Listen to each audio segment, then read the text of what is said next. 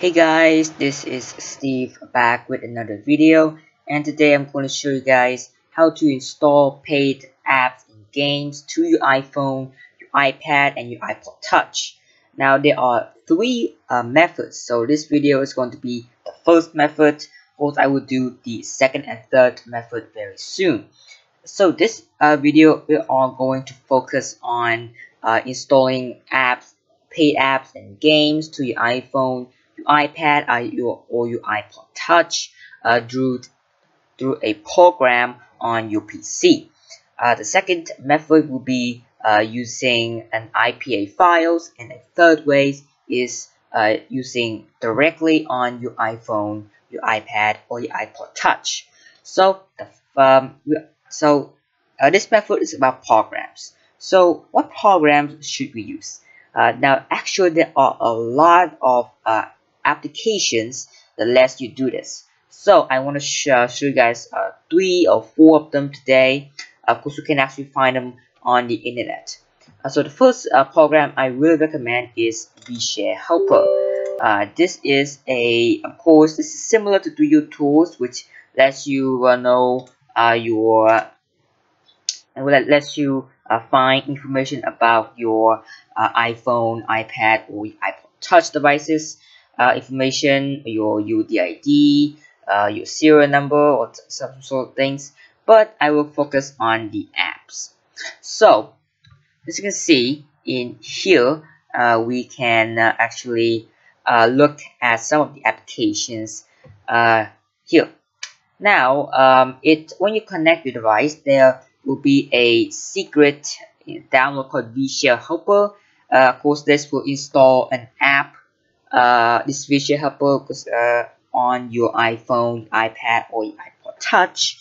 And of course, you can actually install app directly from the app on your iPad as well. But since this method is using a program on your PC, I'm not going to show you guys that thing. I will show you guys this app later in the third method.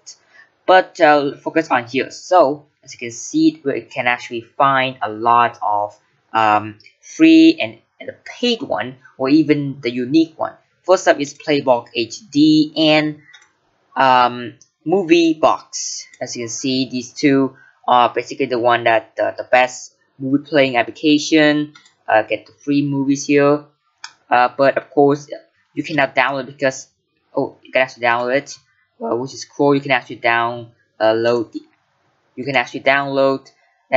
the application right here, and then just hook it and wait for it to done. And then once you're done, it will automatically install the application on your iPad. Now, so just wait, and boom, as you can see that we are done. And let's check by open up this application right here. Okay, so as you can see that I got this application loaded on my iPad. So just click on it. Of course, it will ask you to trust. Now, the Playbox HD and MovieBox are the two only apps that when you install it, it will pop this message up. The others will be okay. Just launch and you just fine. But with Playbox HD and MovieBox, since it's not an app store app, it will require you to trust. And do you know what that means? That after like 7 days or so, it will no longer be working. So I'll show you guys how to trust it. Just click on cancel and go to settings and go to set general and scroll down as you see device management. Tap on it, tap on the enterprise, the profile, and tap on trust and trust. So you are done. So basically that's how to download app. I wanna show you guys some more. So we're just gonna launch up back VShare Helper here. Of course, you can install more. So let me show you guys Pocket Minecraft. As you can see, you click on download and it will pop up in the download here, and you can just wait for download. Sometimes when after downloading, you will see it just stuck at 0 kilobytes per second, and then just goes up for a few seconds, then go down to 0. This is my issue. This is no problem. It's not just that it actually take a little bit more time. So if you just like this is wait patient, yeah, you see that, yeah, just going on download just fine. And once you're hooked up, it's done. Then it will appear here. Click on install, and you should be installed. Now, now this app has some issue when the first time you install it will fail. Of course, you can actually reinstall the second time, it will work several times. So this is VShare Helper, really good application, one of the best one. Another app is Do Your Tools. Yes, it's now updated to version 2.0, which lets you also has an app store right here. But right now there are not too many apps, so I want to search one of the paid, the really good one. But you probably just find some of the free ones, and yeah, I'm going to show you guys some games. For example, these games are not popular at all. Some they basically they're all free, so on the App Store. So wasn't one of it, but you know, that's good enough. Once that, just click on install. You need to find your Apple ID, hook it up, and Apple ID on it, and you should be done. So that is your tool, not quite, but yeah, you know. So the next thing is PP25 5.0. Now this is a Chinese one, so you might or may not like it, but this is also one of the really cool paid application.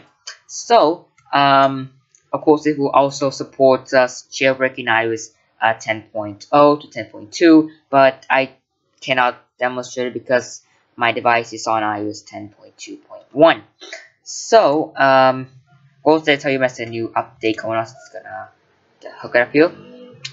So of course you can answer the update, because basically you know, your app store cannot update this app that you install from Do Your Tools, from PP25 or VShare Helper, because they simply have a different Apple ID.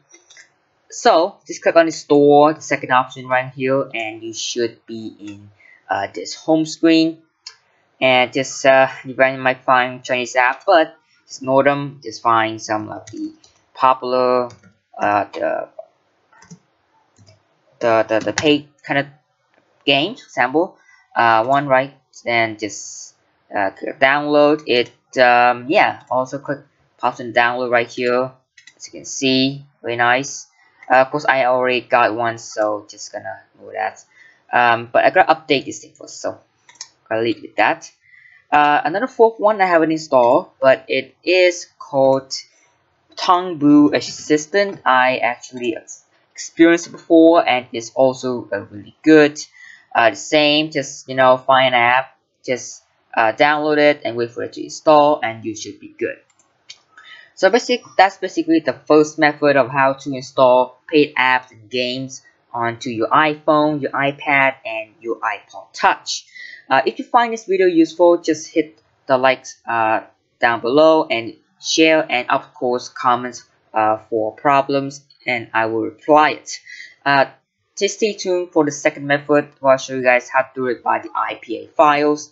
It will be a little more complicated, but if you succeeded, you should be good to go. Thanks for watching. I'll see you guys next time.